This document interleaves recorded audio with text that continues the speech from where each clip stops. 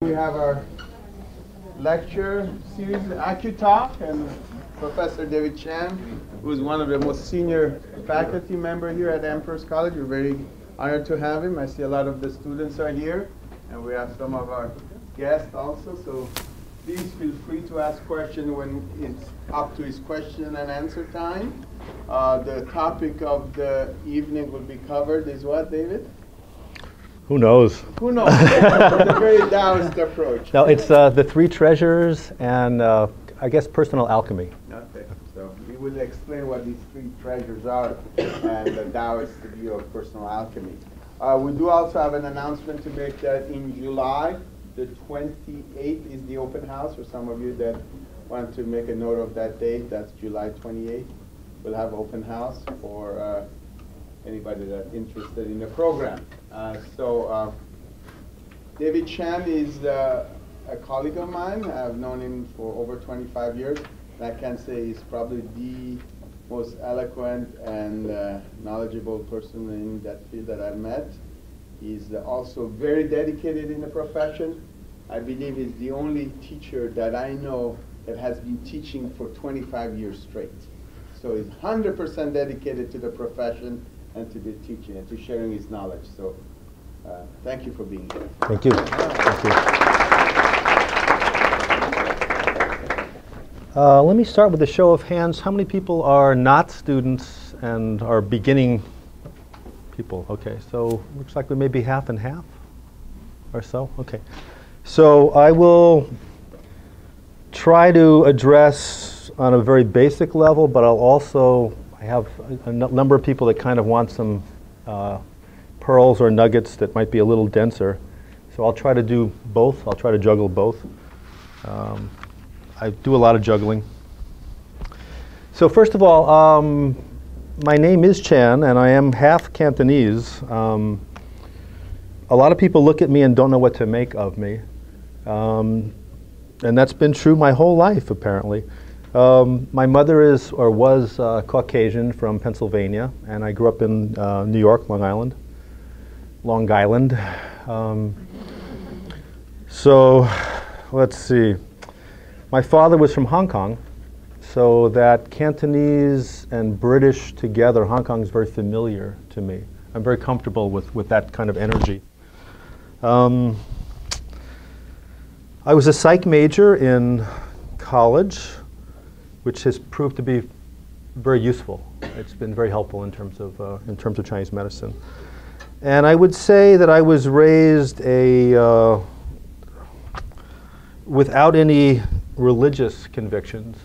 My parents were spiritual, but not particularly metaphysical. And I actually asked to go to Sunday school when I couldn't answer any of the Bible questions on Jeopardy.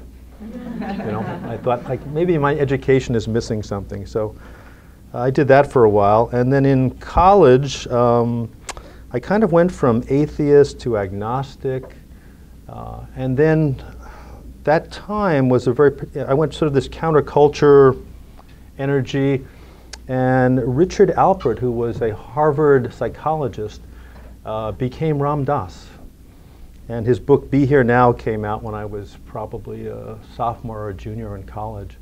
And it was a profound moment for me to see an East Coast Ivy League psychologist that let his hair down and just kind of embraced his woo-woo side, if you will.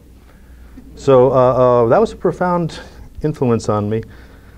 My first job out of college was in a mental hospital in Connecticut, and I met my dearest friends there.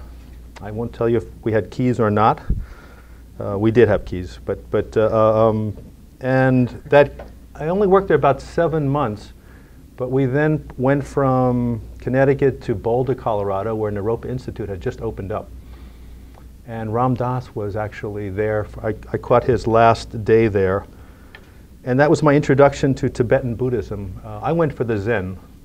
I had studied Zen Buddhism, but I started a kind of a lifelong interaction with Tibetan Buddhism, which I really couldn't account for, but There's a certain crazy wisdom in Tibetan Buddhism. It's a strange attraction, but I'm very happy to have done that. And about 10 years after college, that time period, I went through a kind of a half-life in Berkeley, of all places, and Taiwan. And you can't get two more different places. A very kind of radical, anything goes, and a very kind of fascist Taiwan. With, at that time, anything that referred to Mao Zedong was blackened out. So it was an interesting time. But I spent my time in Taiwan teaching English as a second language, studying martial arts, Mandarin, calligraphy, Chinese cooking, anything I could, anything that was available in the culture. And in Berkeley, I basically worked in mental hospitals and with disturbed teenagers, and got a lot of interesting parenting skills from that. And what you realize from an experience like that is you want to do the job as best you can right in the beginning, because cleaning up after mistakes, it's sort of like prevent the oil spill before it starts. Cleaning up afterwards is very, very difficult. And the same thing is true in terms of children.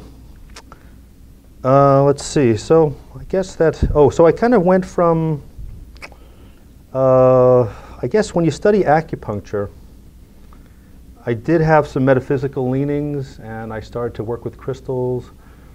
But as I was probably about 10, 12 years into the practice, I met a Taoist priest called Jeffrey Yuen. And through studying with him for the past 15 years or so, I realized that I'm a Taoist.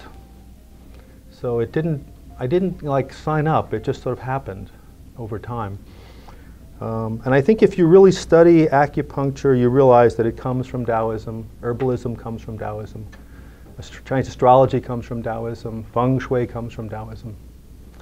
So we owe a lot to the Taoists. So what I'll be expressing is the viewpoint of the Jade Purity School of Taoism. Okay? And I hope it makes sense to you. So I have billed this as, I believe, the three treasures, or the San Bao, and they are Shen, Qi, and Jing. So let me start with Shen, usually translated as spirit. And it actually has, part of the character is for, to reveal or to divine, implying something from heaven. And the other part of the character is an extension. So the extension of heaven onto earth. This is what the character of Shen means. Okay? So obviously we believe in spirit, right? And part of this belief system is also in reincarnation.